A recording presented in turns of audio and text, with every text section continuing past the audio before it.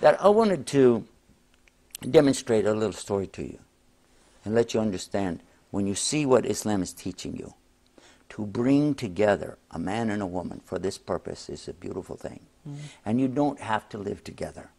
You don't have to know each other to get married. But you do need to know the principles behind what the person wants, what they're about. My wife and I had the chance to meet each other and talk. I had two little daughters at the time.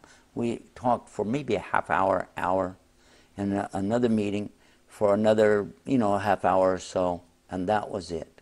We decided from that we would like to talk this over as a marriage situation. She came to my home. My father was there. My daughters were there. And while we were talking, my little daughter, she went up to her and she said, "Are you going to be my mommy?" SubhanAllah. My wife says, "Well, he hasn't asked me yet." My daughter came running over to me, "Ask her, Daddy." And now I was embarrassed. My dad's laughing, And I said, "Well, do you?" She said, "What?" I said, "I mean, do you want to?" She said, "Want to what?" I said, "Get married." And my dad's over there. He knows I'm embarrassed, Yeah.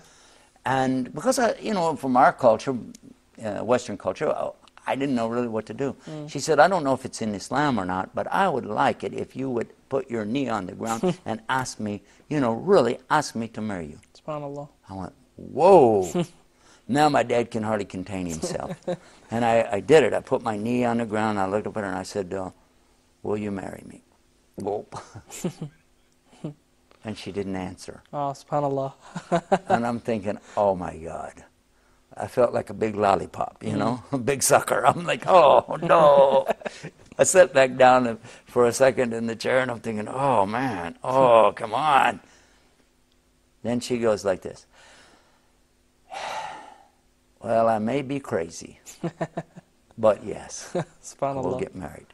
Alhamdulillah. And I was so excited, because she accepted and because it seemed right. But then right at that moment, the telephone rang.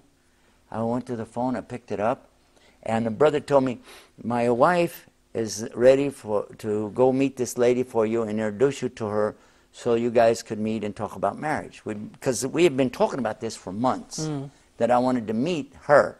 But she and I had met by accident anyway on Sunday. And here it is now Thursday. It was in November, I remember that. And subhanAllah, I told him, "No, I met her already." He said, "What? How?" I said, "Was the store where she worked, we ran into her." He said, "Oh my God." "Well," I said, "she's actually here right now." No, he said, "I'm talking about the lady, the Muslim lady from Texas." I said, "Yes, she's here." "Oh, I don't know about that." I said, "We've already talked about, we've agreed to get married." "What?" I said, "Yes." SubhanAllah. And he said, "We'll be right over." I said, "You'll be what?" "What do you mean you'll be right over?" Because I'm thinking, maybe this is November, maybe next summer we can work some things out. Right. They came over from the masjid, these brothers from the masjid, and one of them represented her and explained to her her rights. I didn't know she had rights like this. He said, "You need to step to the other room, and then you have a chance to read a written proposition from him. He has to write up something that he wants to marry you, and this is what he's going to do. And this is what he's offering you. You have to put it in writing." I said, "I do? I've been married before. I didn't have to do all that." This is Islam. Right. She has rights. And that's our point, isn't it? Right. She has rights. So then he asked her 3 times, "Are you sure you want to accept what he's offering and be his wife?" And each time she acknowledged yes. And then he comes back and has her signature on the paper. He said, "Now you guys are married." I said, "That's it. That's it." It's a contractual agreement in front of God and witnesses, and you have chosen to marry her, and she's accepted.